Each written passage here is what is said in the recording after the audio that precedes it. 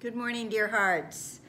We're at lesson 268, and we are coming close to the completion of this section and on to the next one. Woohoo!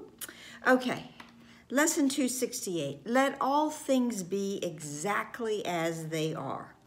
The first thing we have to realize with this lesson is that this isn't the real world.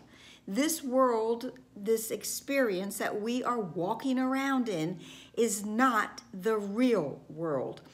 You know, way back when, because I'm always going to say that, in the first part of the workbook, there were a few lessons that spoke to this, and you were giving us the hints along the way, one of which is there's another way to look at the world. And that I have invented the world I see, that this isn't real. So we've been told this for quite some time.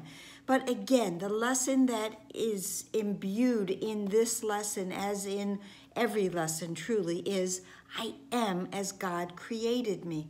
And this lesson is no exception.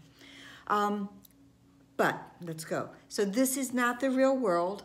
And what I look upon is what I believe is real, because I don't see truly what is real. But today, just for today, I will not make things up. This is really my declaration for this lesson. I'm not going to make things up today, and I'm not going to try to change anything. I am as God created me, and so is everything else.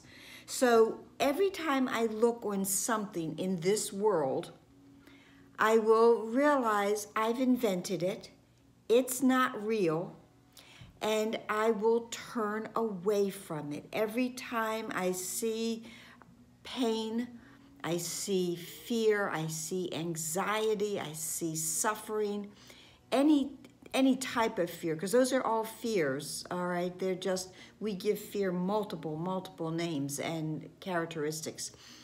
So whenever I see that, I am going to step away from it. I'm going to step away, put up my hands. Remember, hold on to nothing. Step away from this world as I see it, and I will go quietly into the heart of God, where perfection and quiet and love abide. And that is where I am truly at home.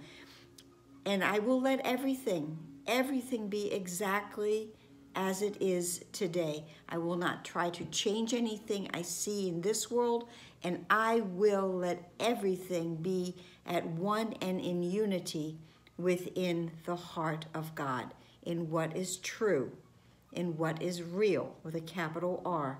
I'll change nothing today. I will be quiet, I will be calm, and I will connect with the one-mindedness of my Father. And that's it. So, the last line says, our reality is wholly safe, and it is only this we seek today. And that kind of wraps up everything. Okay, I hope this helped. Please like, please share, please subscribe, please comment. We're now at 101 subscribers. Again, I'm gobsmacked and very, very, very grateful. Be well and be here tomorrow. Namaste.